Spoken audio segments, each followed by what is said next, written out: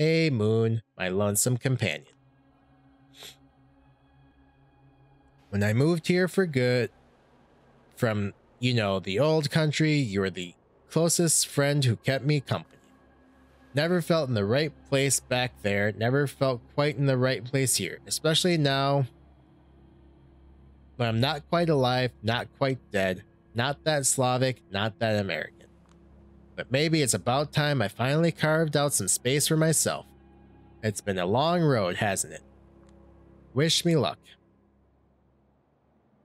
I catch him in front of the art hole because, of course, he had to be the first person I meet there. No way. No, no, no, no.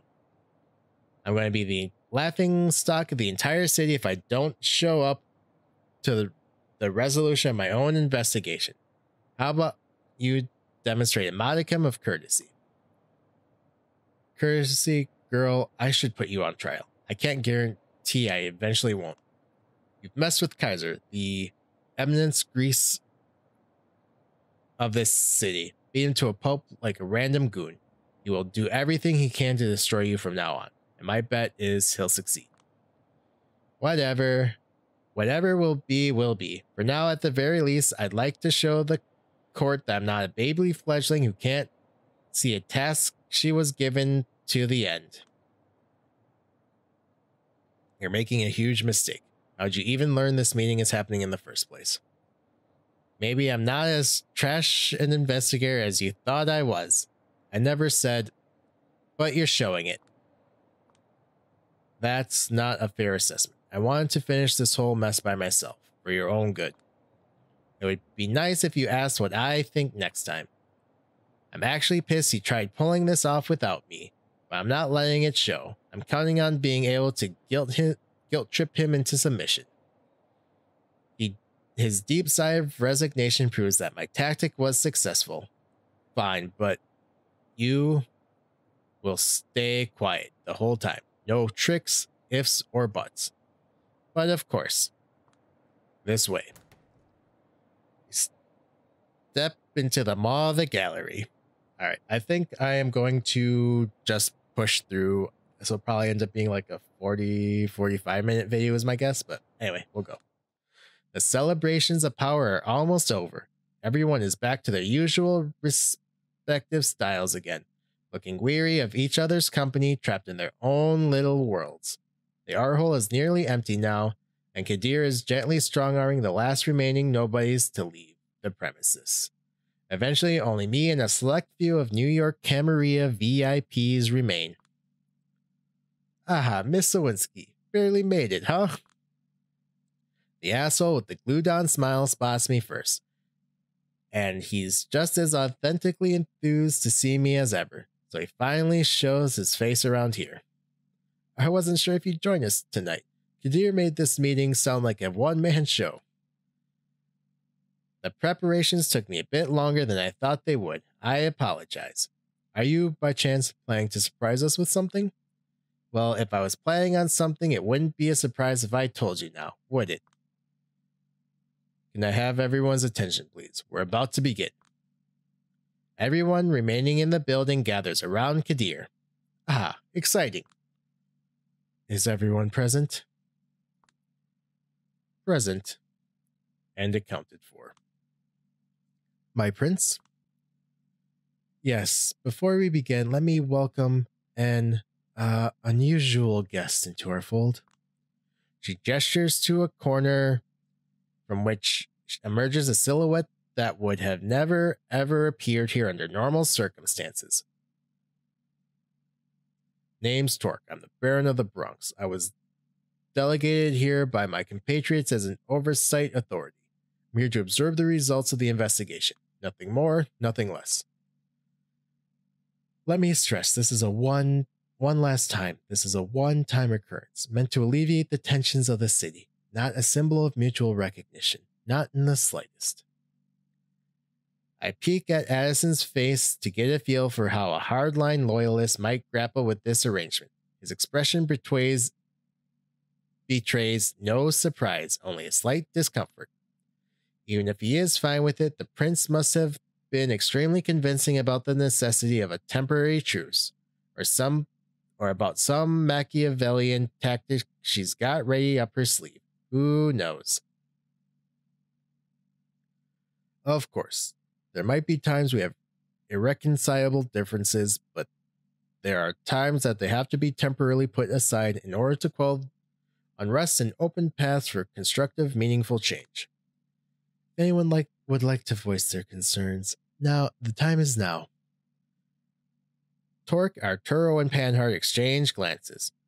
Normally, I'd consider it an innocent gesture. Knowing what I know, I roll my eyes.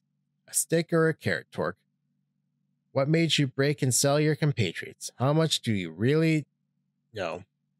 If not, Kadir, may I? He steps into the middle of the room and clears his throat theatrically. First, let me plainly state that the conclusion I'm about to present is by no means my own achievement. It is the result of a tireless investigation conducted by talented kindred I won't name here.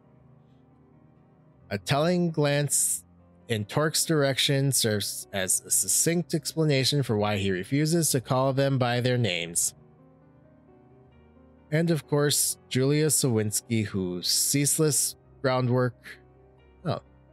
Anyway, for the past few nights serve as a foundation for the findings that are about to be revealed here. Thank you, Julia.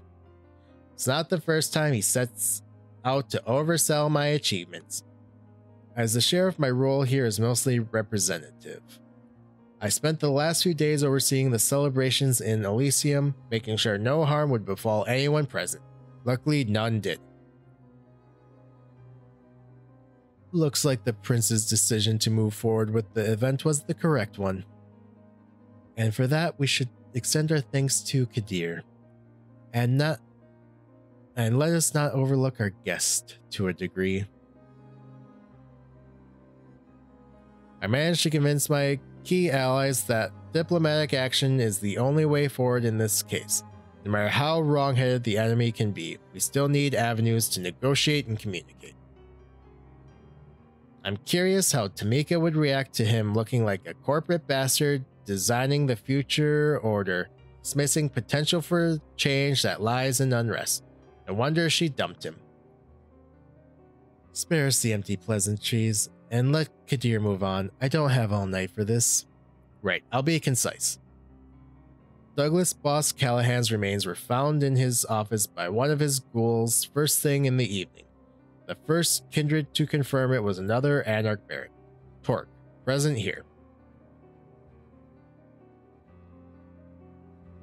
A mystery book author would refer to the circumstances of Callahan's death as a classic closed room mystery. The metal door locked from the inside served as the sole way in. There was no murder weapon, no useful testimonies, and the evidence was, how do I put it, barely circumstantial at best. What was left for us was one hell of a puzzle. One where the answer couldn't even be approached using the tried and tested questions. We were presented with a poorly timed power upheaval, a tense situation where a long-planned celebration was in danger. Suddenly, all of us were faced with an uncertain future. Everybody benefited, yet nobody died. Yet nobody did. No one was especially fond of Callahan, but it's not like anyone seemed particularly keen on removing him from the equation, especially at this time. For a moment, we're sure this was the beginning of an offensive on the part of the Camarilla.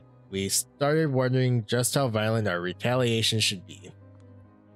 And as for us, we were momentarily convinced that the Anarchs were plotting to blame us for their own internal power struggles. A tense situation resolved only thanks to skillful and swift diplomacy.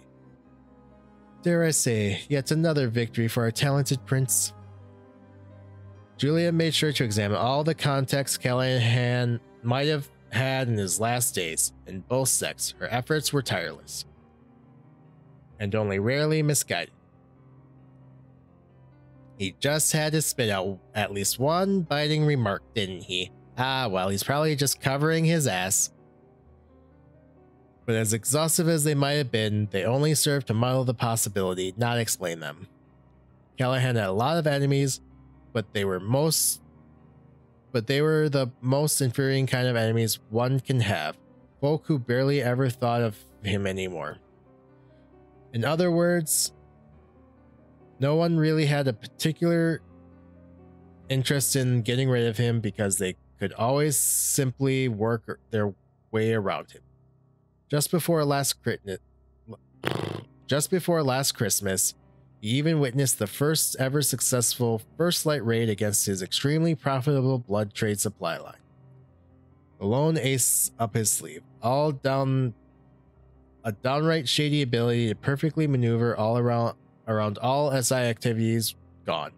Callahan's decline was apparent to all, and a domino effect made his empire slowly crumble. Up until recently, he'd done an admirable job keeping up with the times and getting away with murder, but suddenly all of the prison's spotlights were on him. The recent stories we hear about him all depict a depressed, downright manic recluse lashing out at everyone, struggling and utterly failing to fit into the new reality he found himself in. A closed room, no evidence of struggle, a lack of strong what done it, the corpse being found in the very early evening hours. The conclusion is simple. Callahan's final death was self-inflicted, suicide to put it in simple terms. Silence has filled the room. So wow, that really is the angle they'll be pushing, isn't it? Let's hear it, Sheriff. I'll explain. It was an independent detective who first set me onto this theory only last night. There is no suicide note of any kind, of course, but the message our recently departed has sent might not have necessarily been a verbal one. The peculiar thing was the position of the body. It was like an arrow pointing at us to notice something. It appears the last thing Callahan saw in his own life was a portrait of one Lord Castlereagh. I keep butchering that. The second Marquess of Londonderry, which is coincidentally where Callahan was born. To most, he was a reviled traitor, a heartless suppressor of all dissent, the main threat against each rebellion the Irish had gone through, successful in all ways but those that mattered to his people. Some call him a tragic figure holding together selfish allies against a common threat, always fighting for painful and unpopular compromises, ruined by his overwork, sickness, and poor public speaking skills. Not hard to see why Douglas Callahan would empathize. Polite snickers. Indeed, especially when you realize that the sickness in his blood, his failures, the hatred from his own people, and the growing paranoia led him to commit a dramatic suicide within his own four walls. I see. The assumption is, instead of stabbing himself to death with a knife or a pen, he decided to let the sun embrace him in its warmth. Castlereagh's face burning into his eyes, a poetic final death. It's not a closure we might have wanted, but probably the best explanation of his motives that we're going to get. Does everyone follow? A heavy silence fills the room. Nobody speaks up except Prince Panhard. To me, it's all perfectly understandable, agreeable, and most importantly, it fits the man I've come to understand over the last 2 decades. Consentient murmurs resonate through the room.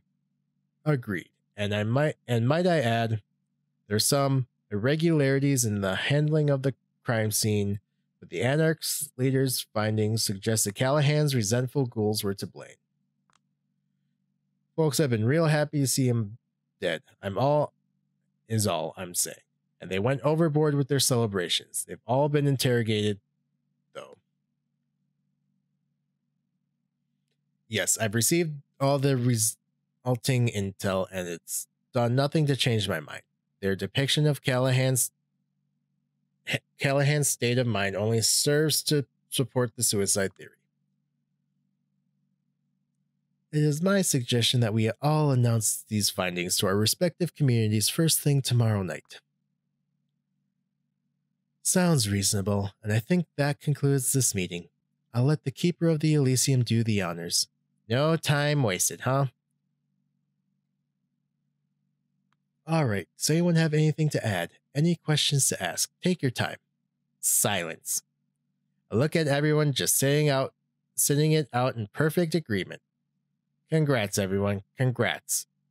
Us, we've achieved a perfect victory. No loose ends, no rocking the boat, no nothing. Makes you want to puke. How many of them contributed to this final report? How strongly does Kadir believe the shit running from his mouth? He's always been a Camarilla loyalist, a fanatic even, but... Miss Julia, any final statements? This is it. Now or never. If anyone can blow this pathetic charade wide open, it's me. But there's no coming back from this road, and it has a cost. Oh, excuse me. I've spent all of my life and on life on social climbing, and the sunken cost fallacy is kicking in. Challenging them here might be my only way of ever making it out of the pit I'm in. On the other hand, maybe this is the time to head into the unknown, kill my ego at least temporarily. Shut up the voices of the elder screaming in my head, betray my Lasombra instincts. Make all these ghosts go away and figure out something new, no matter how scary it might be. Do I dare or do I don't? I feel like there's an incredible prize to be won, waiting right in front of me. If I dare take out this revolver with its single bullet I have hidden on me, and invite everyone here for a crazy game of Russian roulette. But I also get this foreboding gangster movie feeling. Like this is the scene where the future mobster could have gotten out but didn't. In the end, did Callahan think all the splendor of the golden era was worth this pathetic end? It's like there are two selves for battling for dominance inside of me. One of them has to die, the other gets to live. Honestly, it's a flip of the coin. I reflect on all the kindred I've met, lessons I've learned, choices I've made over the past few nights to make a decision. So let's see if this is something I get choice on or something that traits will decide. I feel like it's traits. And then, feeling like I'm simply following the way I conducted this investigation to its logical conclusion, I respond. Damn. No, nothing. No, nothing. Kadir has done an excellent job of summing up the entire case. A barely detectable tension in the air disappears. This was the first time that they might have had to reckon with something I said, but luckily for them, turns out they won't. Well, looks like that's all, folks. Yes, looks like it. Excellent. Might I be going now, then? Places to be, kindred to see. Took the words right out of my mouth. You can see it in some of their faces. Everyone is happy.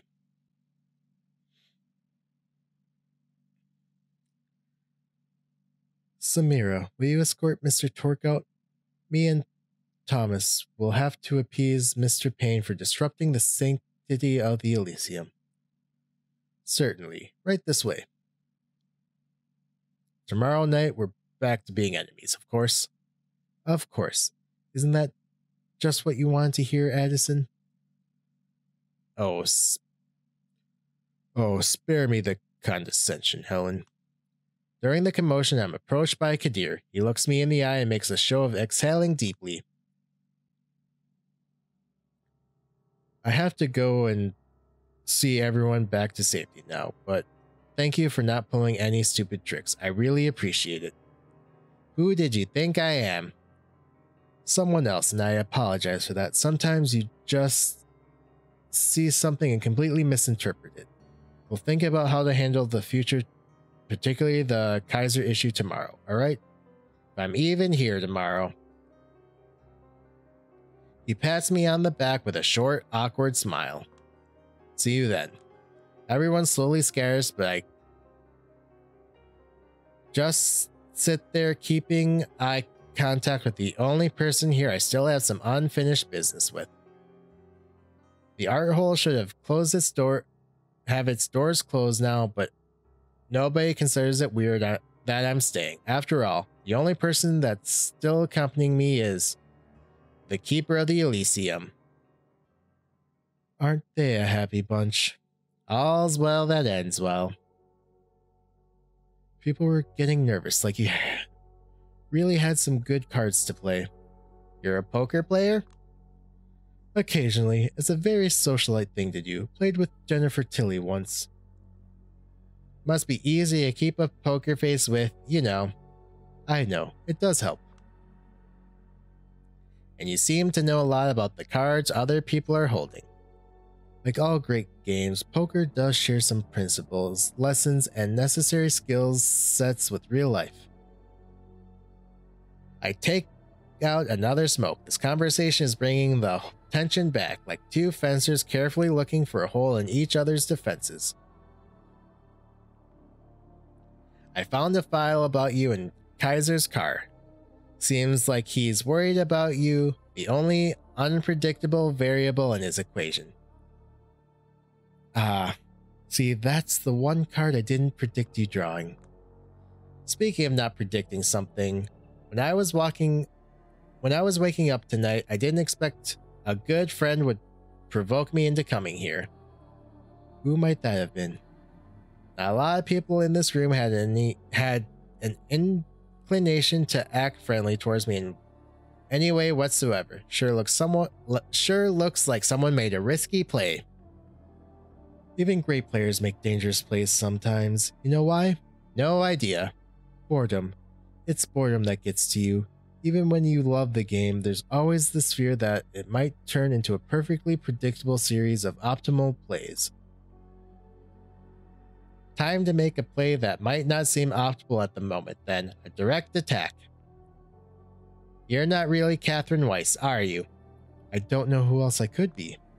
Let me phrase it differently then. You are not Ekaterina the Wise.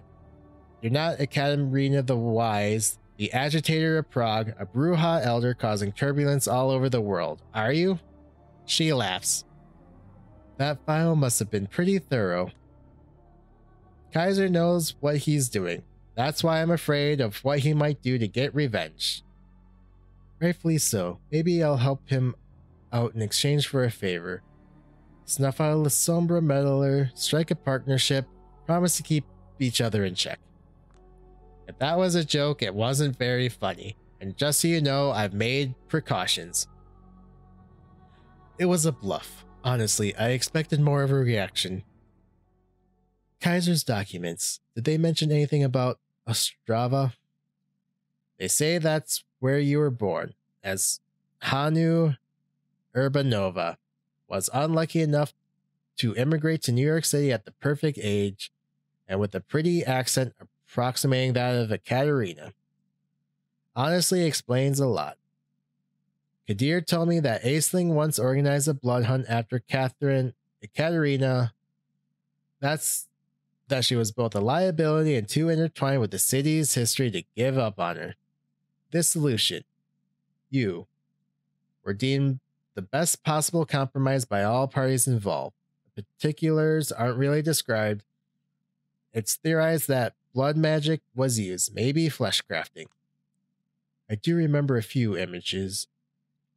Her accomplices embrace Christoph, the man who caught me, apologizing that the others broke my jaw, as if he wasn't to blame. Violent brainwashing. Is this a reference to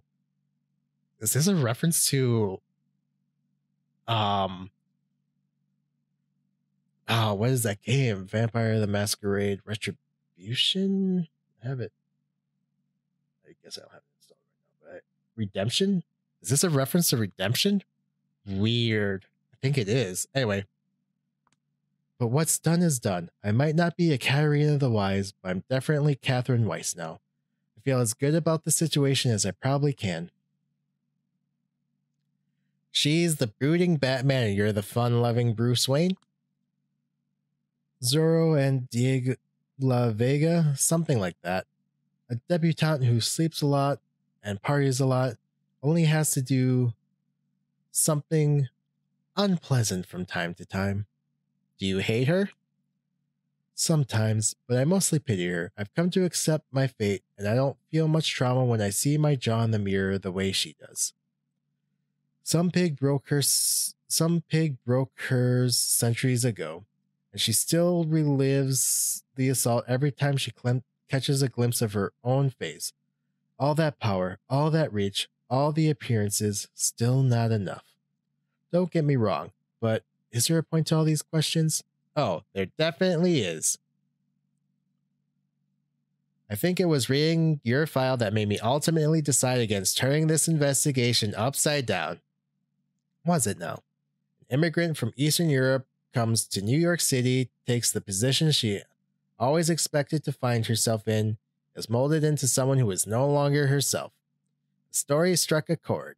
I felt like you were maybe ever so slightly pushing me to follow your way, to lose myself in a position of considerable power. I could see Julia Sawinski sharing Hannah Urbanova's fate, and to be honest, it scared the shit out of me. Catherine shakes her head. Funny, Ostravia is just 15 kilometers away from Poland's borders. I know. I think I've been there once when I was a kid. Parents love to travel. Who doesn't? She takes my smoke, turns back, takes a deep drag, and returns it to me. All of these long-established organizations, with time, their practices always degenerate, start draining everything out of their participants, turn into a cycle of abuse aimed at no one in particular. The funny thing is, if the victims aren't allowed into positions where they feel they can perpetuate the abuse, they feel the abuse is aimed specifically at them. There's no winning move here. Do you understand what I'm trying to say? I think you're making excuses for yourself. She desperately tries to stop it, but she laughs. Sounds a bit like a harpy screaming, but it's strangely endearing. I take a drag of the cigarette she took from me earlier. My inner grade schooler excitedly informs me that it's an indirect kiss. Let's walk outside. I need to close up shop. Dawn is almost here, and we still need to talk about how to get you out of Kaiser's grasp. I nod and follow her to the street. So I hear you've been living with a human. Yeah, it didn't work out. Oh, and why is that? I don't know how this, do I dare call it, sisterly bond came to be, and I know it can't be beyond tonight, but I'm savoring every second. Turns out she's been single white femaling me. I don't follow. I come home, I find her wearing my clothes, smoking my cigarettes, pretending to be me. The creepiest thing in the world. So you find that pretending to be someone else is the creepiest thing in the world. I see how it is. Oh, piss off. That's a low blow. Why would she do that? No idea. I just yelled at her and saw her running out. She's probably back home now. I hope. No, I don't. I don't know. I know it looks bad, but maybe you should just, ask her why she did it and then make an informed decision. What are you talking about? That would be reasonable. I couldn't do that. I don't do that. She loses herself in thought for a moment, visibly torn whether or not to tell me something. This might just be Katerina speaking, but I was thinking about you two and Carthage. Everyone is arguing with her about that name. Some people claim it has too much historical baggage. It's a myth. It didn't work. It was still vampires taking advantage of humans. But it's still a beautiful dream, and you two are like the embodiment of it. You mean that apocryphal story where Carthage was not destroyed because the Romans were greedy for land, but because kindred and kind coexisted there in harmony? That's a pretty deep cut, you know. How long ago were you embraced again? I've been reading a lot to catch up. The inner journalist / former copywriter in me still refuses to die. Heh. Again, it might as well be Ekaterina speaking, sending you to die for her pipe dream. But that's the best option I can think of to get away from here with a goal in mind. I'm listening. Head for the anarch-free state of California. Look for a man called Giles. If you're alone, you might have to do a lot to prove yourself. If you're with your friend, you might have to do a little less. If you succeed, you will be able to fight for the noble cause of establishing a new Carthage. It's hopeless, but no matter what tough act Kadir is putting on, it's still better than waiting for Kaiser to act. Might as well give it a shot and then see what happens, see what's next. Thank you. Don't thank me, idiot. I'm sending you to the West Coast to die. Just so you're not here to blabber about me to Kaiser. And so that I can please my boss. Now scram. The sun is almost up. Sure. Thank you, nevertheless, even if it...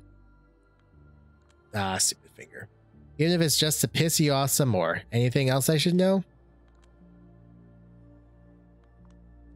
I don't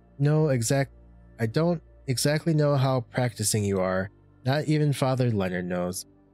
But in an hour of peril, keep St. Jude, the patron saint of desperate cases, in mind. I'm not even religious. I mean, really. But in my darkest hour, someone told me to keep him in mind. And maybe I wouldn't be here if I didn't. Yeah, I know of St. Jude. In happier times, Mom used to joke he was the patron saint of her sex life. I see. Fellow Catholic guilt survivor, huh? That classic Eastern European upbringing. I'm not admitting to anything. Stay safe, Catherine, and thank you. See you again someday, somewhere, Julia. Although probably not. I wait for her for the first and probably last time and leave the Elysium behind. Hey. Hey. She's sitting on the bed. It's obvious she was crying before, but is trying her best to hold up. Where were you? I was, finishing my big investigation. She sniffs. So, how was it? I fucked it up big time. Didn't even put up a fight. Don't tell me you expected anything different. I did, actually. Used to be a shining example of an investigative journalist. Maybe I never felt comfortable being an example.